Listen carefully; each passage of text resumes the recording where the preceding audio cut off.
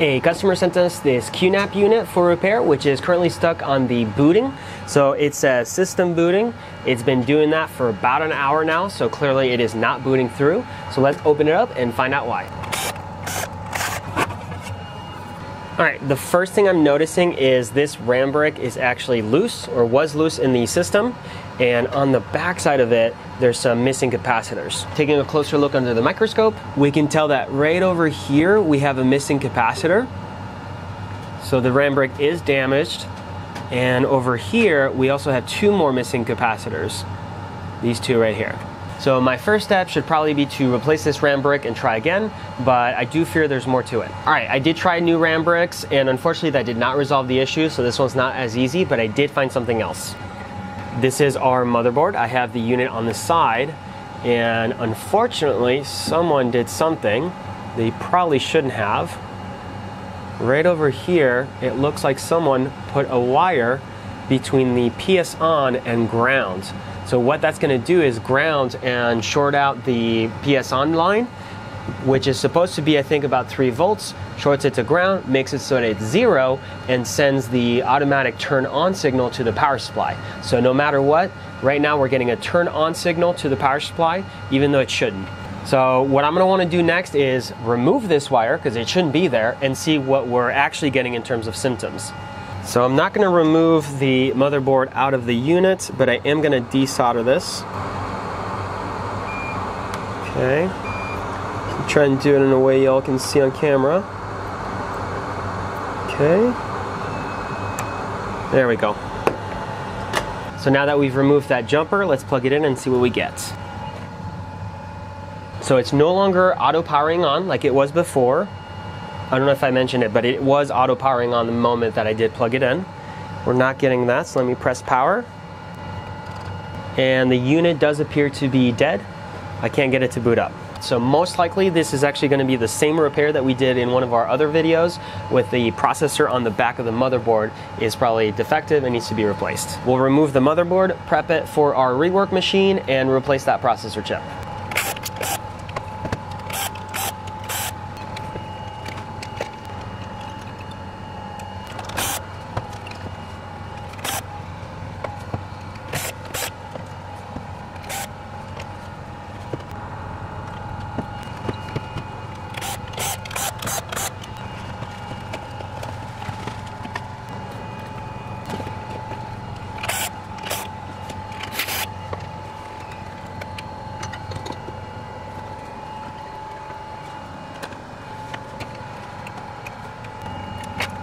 As always, we want to check our CMOS batteries, since they have about a 5 to 7 or 8 year lifespan, and that's about how old these batteries are from these units.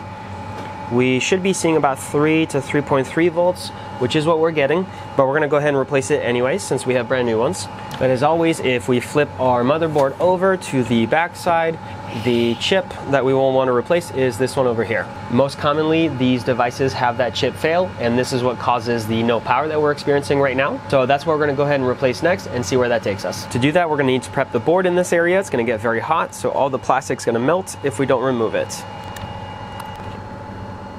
We'll also go ahead and remove our RAM sticks. So we want to be very careful because there's a lot of very small capacitors in this area. Alright, so that's the heatsink, and that's the chip we're going to remove. And to make it a little bit easier for the removal process, I'm going to clean off that old thermal paste. So we have a nice smooth surface to grab onto the chip. Okay, and lastly we'll remove the large heatsink for the main processor.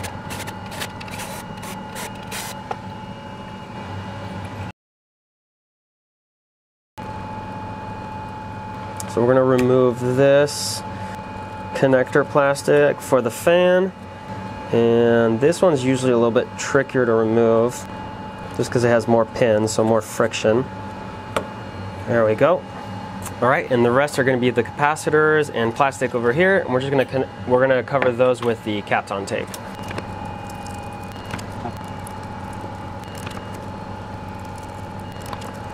Perfect, let's go ahead and flip it and do the other side. Alright, our motherboard is fully prepped for the rework machine so that we can go ahead and remove that BGA chip. So let's go ahead and do that next.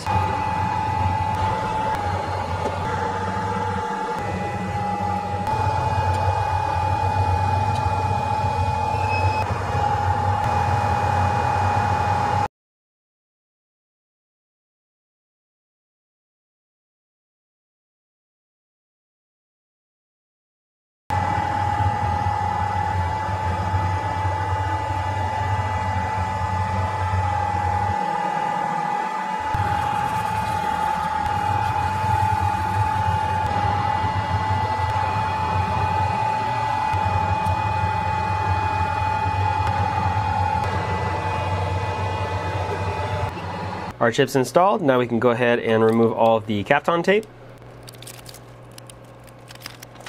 Doesn't look like any of the plastic melted, so the Kapton tape did its job. Let's check this side. Okay, so we do have some trouble. It looks like a capacitor got lifted off of the board right here and is no longer attached, so we're gonna have to solder that back on. All right, and when this type of stuff happens, I do want to take care of it immediately. Might have to add some flux. All right, let's get a different approach here. I'm gonna get my better tweezers first off. We're gonna go ahead and clean off the old solder on both sides. Add just a tiny little bit of solder to only one side, and we're gonna try soldering it down again.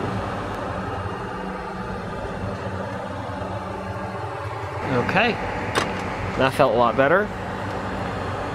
Try moving it. Nope, it's on there nice and tight. I'm gonna rotate it just to make it easier to solder. Now we're gonna need to solder that other side down. Actually, we're gonna rotate it all the way.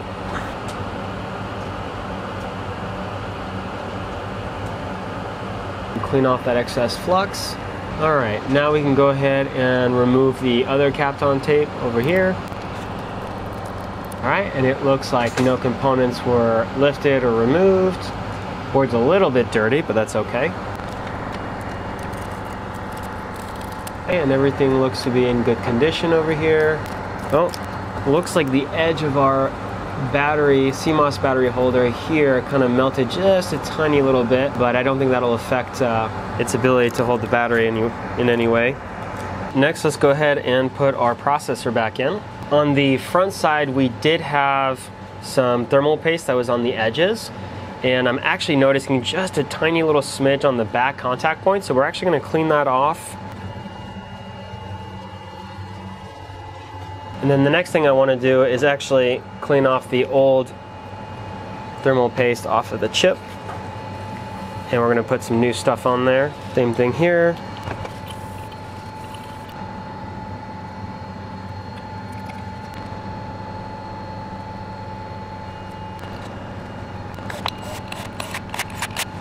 All right, now let's take it back off and make sure we got good spread.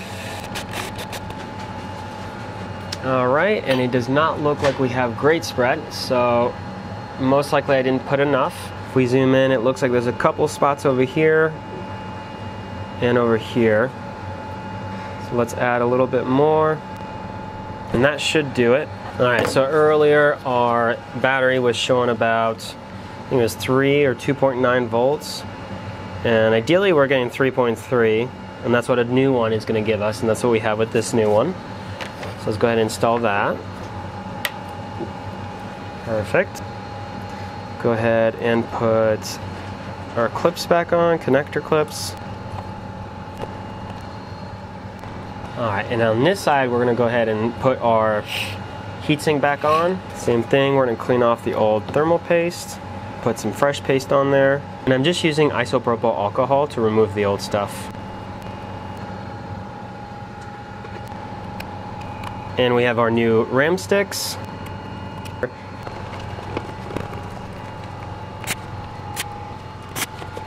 All right, the unit is back together, so let's go ahead and plug it in and see what we get. Oh, system booting, and then it turned off. Oh, system booting. So I'm noticing we have our status light over here that is green. That was not coming on earlier. And our fan is continuously spinning, which was also not happening earlier.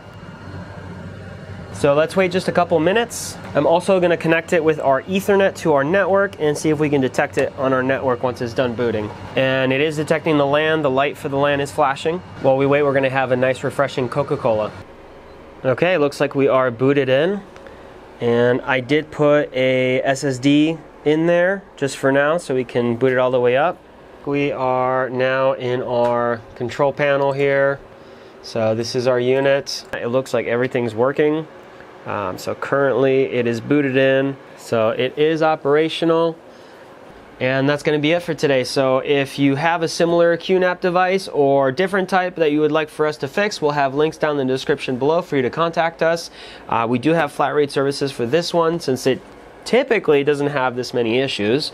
But otherwise, if you like the video, leave us a like and subscribe for more content. Thanks for watching.